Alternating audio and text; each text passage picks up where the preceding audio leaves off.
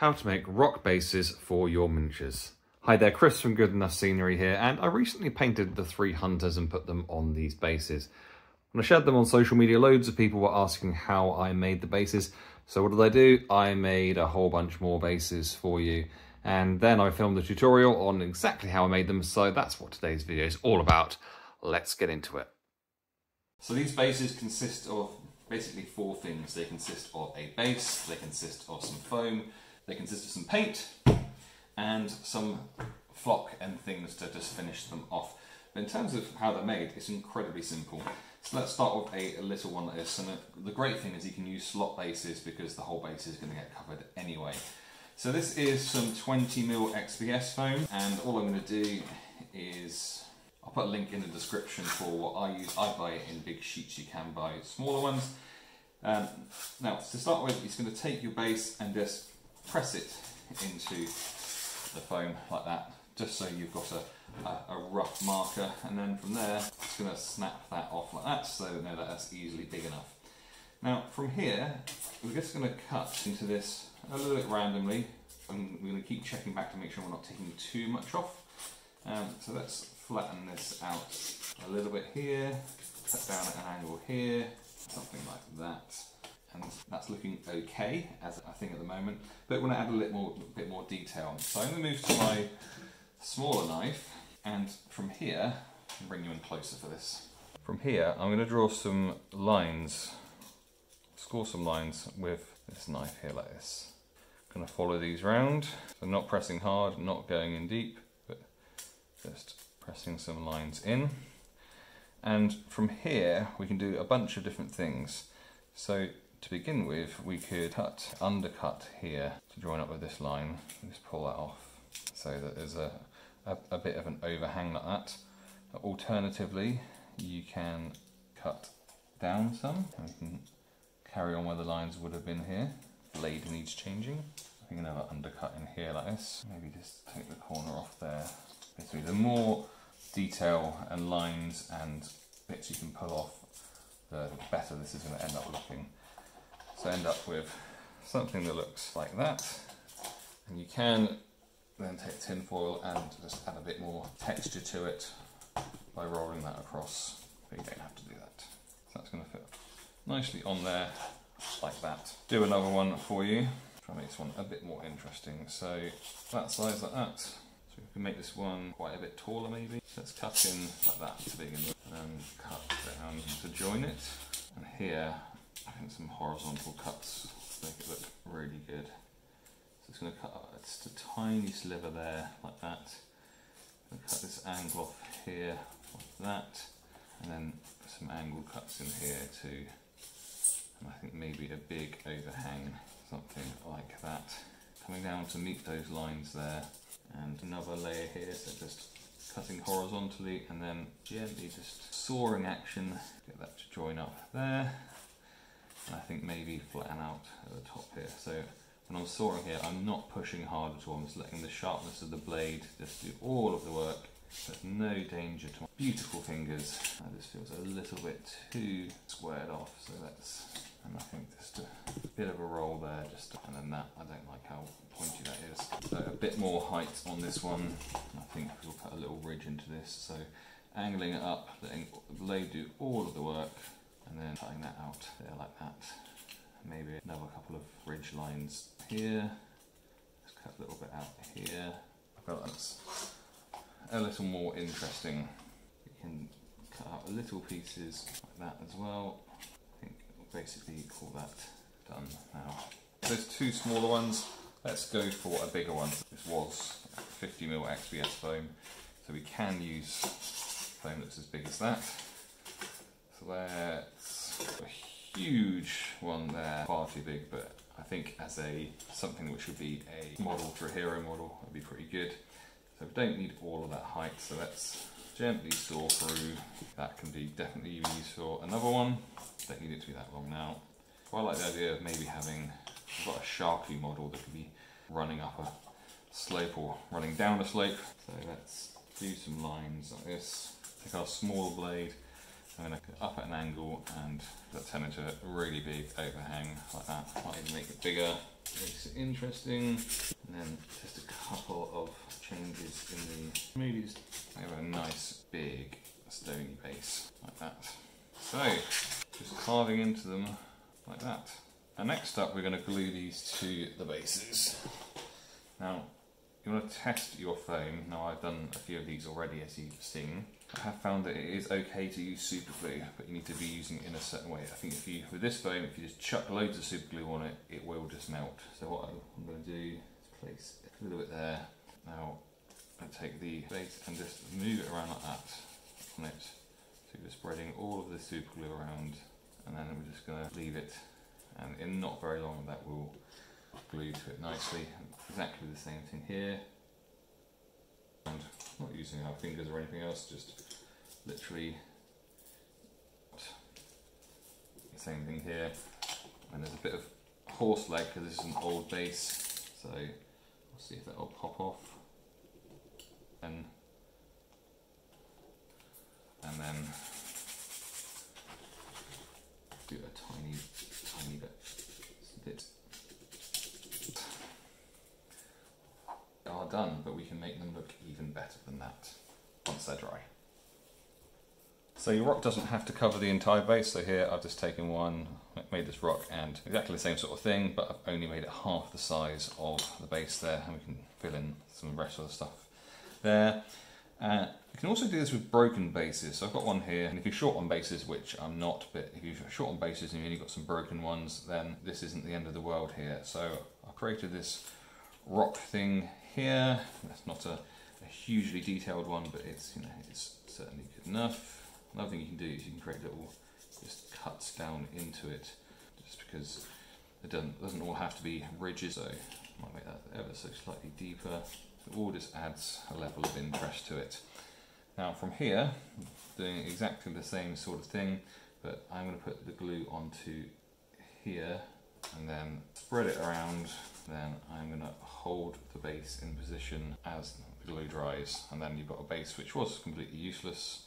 That's now been turned into one which is less useless. So just hold it for a couple of seconds, and there we go. We have a base which has been restored. So we've got these 6 so far. Another option is to take the foam and stick it on first of all, which is what I have done here, and then shape it accordingly. Now, one technique I haven't shown you in terms of making it look rocky is just to do loads and loads of lines. So previously I've done like 3 or 4 on a side and then just kind of carve something out.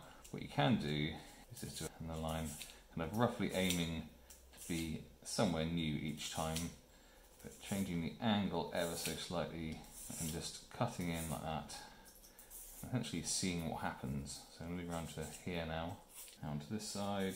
Then you can use the point of your knife here. You can see, I mean, you could arguably just leave it like that. You can use the point of your knife just to scrape at it, not putting any pressure really, just gently scraping and just seeing what gets pulled out. Sometimes you might see a bit like that bit there.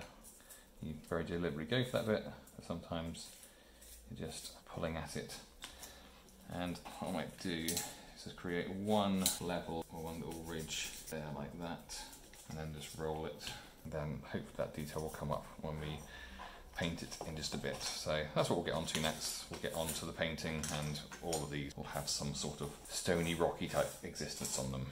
So all our different bases of shapes and sizes, and next up we are going to paint them. Now this is a very simple process. So I'm going to put a bit of black in, a lot more white in, and we're going to mix that up to, unsurprisingly, form grey. So that is almost exactly the colour I was aiming for, so that's good. You might notice how it's exactly the same as the colour of the rocks, but that's absolutely fine. So all I'm going to do is drop it. All I'm going to do is just get that painted far too much on the brush. Paint that, leave it dry, exactly the same with the bigger ones. Now with this type of foam, with it being a black foam as well, it can be the case that the colour gets sucked out of it a bit, so it may come out darker than it appears right now. But this is, I'm going to paint all of these, at which point they'll probably look exactly the same, but that's fine. So these are all dry or mostly dry, and so next up we're going to do a little bit more painting. So if we take our grey that we made from earlier I'm going to put some of that on here like this, and we want to lighten this up. So, surprise, we add a good amount of white paint there. We want to get a significantly lighter grey, which I'd say that probably is. Once you've got that, you're going to get to the point where it isn't completely covered. So this lighter grey, all we're going to do is just paint perpendicular to the surface, and it's going to pick up the higher parts of it and miss out the lower ones. So the more texture you put into this, the more lines you put into it, the more detail you're going to get out of it. So just quickly going over it, something like that. Same over here. So any recesses are mostly going to get completely missed. So I'm going to do that across all of them. So like I said, the more detail you put in, the more you'll get out of this. Still more to do after this, but just showing you a few of them. So back when they're all done. These are basically dry and they've got some highlights on them, but we need to up them a bit more. So using the same brush, which I haven't washed off or anything, I'm going to add some white, and we get a very close to white colour to do our next bit of brushing with. Even lighter than that. The same sort of thing, just very quickly going over, and you can see how different they look. How many times I do this, I'm always just amazed at how quickly they look so different, and how quickly they look. I don't really want to say realistic exactly, but I'm going to say realistic. All that effort to do these lines, and they all get picked up just by this very simple brushing. So I think you see me do enough of that. I think it's pretty obvious what's going to happen with the rest of them, so I'm going to leave you to it whilst I continue to paint these and my hand. Okay, so this is how they're all looking, and now for this final stage I'm moving away from cheap white paint. I'm actually going to a proper acrylic one rather than whatever that cheap stuff is, because the cheap stuff can be kind of watery and it can spoil things, and we do actually want this to be pretty much a actual dry brush. Load it up and then start really getting the excess off. That will probably do. Try this one, it's got lots of detail on this one.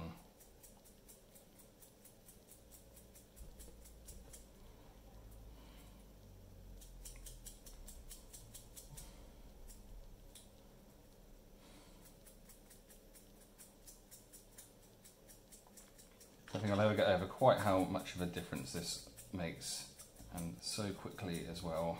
For a bigger one,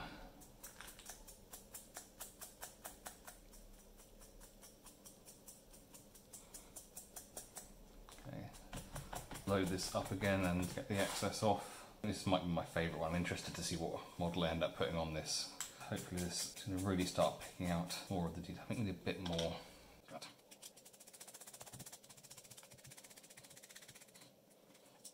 From here I've divided these into two lots. So this lot over here have nothing really to be done in terms of putting flock down, because there's no base to be seen in particular. I mean, I might do something with this one because it's a larger one, and these ones have got even the smallest amount of base showing. So what I'm going to do is not complicated at all. I'm going to take my huge thing of PVA. If you're going to do lots of craft, I recommend you get one of these because it is so much cheaper.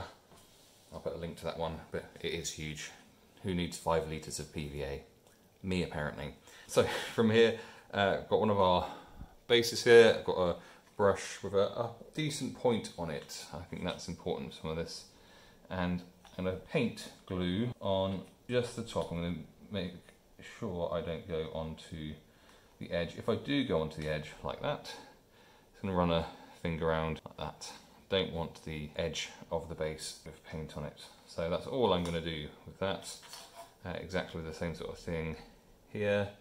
If you're trying to do this in a rush, you can really just slap it on quickly, knowing that you will get it on the base, and then just wipe it off, and then you can wash your hands after. So even on this where there's hardly any base showing at all, exactly the same thing. Just going to slap some glue on, wipe the excess off, and done.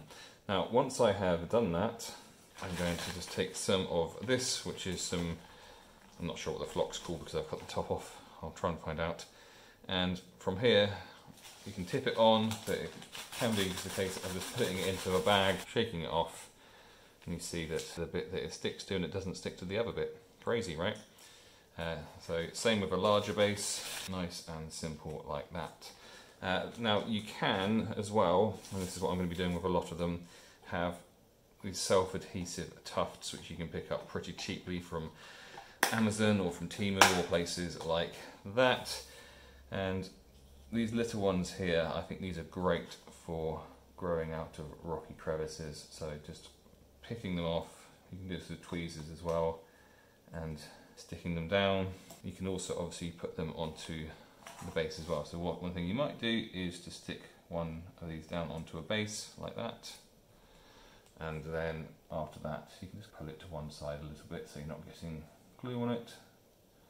Chuck some glue down, and then do exactly the same thing with the block like that, and then maybe add some tufts on the top as well like that. Why you no stick? So that is what I am going to be doing with the rest of them. Now the ones here that are bigger, so this one I'm going to put some flock, not a huge amount, as if it's kind of gathered at this kind of rocky edge here. So for that I'm just going to take a sprinkle of this stuff, that, and then put some tufts down as well. As simple as that. So I'm going to do this across the rest of them. They should have a nice themey set of bases. This is what they are looking like. Need to be left to dry, but what I like about them is that, now it's been said to me before that the most important thing that you have when it comes to your models is their faces and their bases. So I'm not particularly good at faces, but bases I'm alright at, and I think that you can see that with these very nearly finished now, that if you have these consistently across a whole bunch of different models, that it's just going to look great. On to the final stage. The last thing I'm going to do with these bases is just do the edging. No, not like that. So what I'm going to do is anyone where the edge is showing, side of this I want to do these brown, and what I'm going to do is, just so I don't go onto the top, I hold this parallel to the edge. It makes it very difficult, if not impossible, to go up onto the top. And you can decide yourself if you want to go around to this underneath bit. I'm going to, because I'll know if I haven't. Just painting the edges of bases is your final stage, so I'll show you these when they are completely finished. Now I said that the last stage was the final one. It wasn't. I lied to you. I'll do my best to never lie to you again.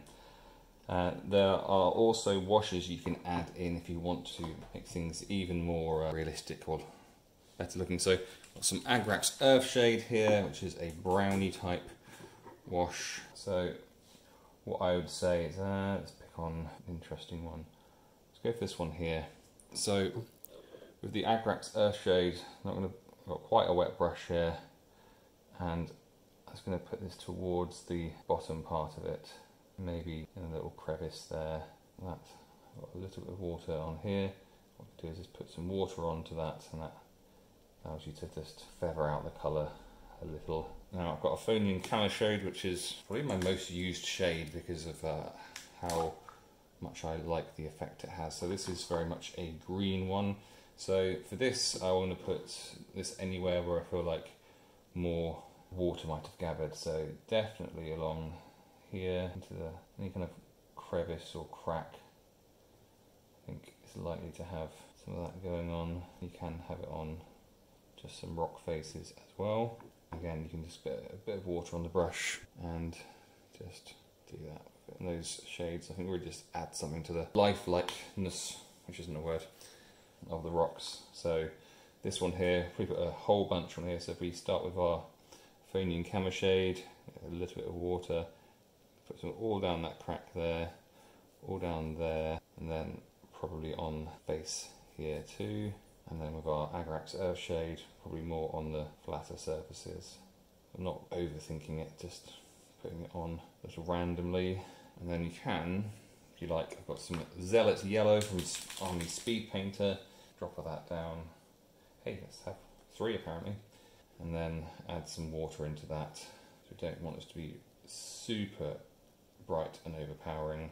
But wherever we put some green down, just on the edges of that, we can add a little yellow, maybe up here as well. It's not something you want to do overkill on, but it's something that you can experiment with these colours. There's not really a massive danger to it. So for this one, put a whole line of it there. And I think the thing is that by itself, it looks too much, but if we take some Phonian Colour Shade and put that next to it, all of a sudden that rock face starts to look a little bit more realistic, I think. And then we'll take some Agrax, and notice I'm not washing off the brush in between, and that's because I'm happy for the colours to blend and create new shades. So there we go, something like that. So I'm going to do that across the rest of them, and that is the final stage unless I think of another one. So there we have it, nothing too complicated about it. It takes a little bit of effort, takes a little bit of time, but you get awesome looking bases that you can put your beautifully painted models on, ready for the battlefield. Really hope you've enjoyed this video. If you have, then please hit the like button. Please subscribe to the channel as well. And if you have any comments, good or bad, any constructive criticism, then do please let me know. But I'll catch you for another video soon.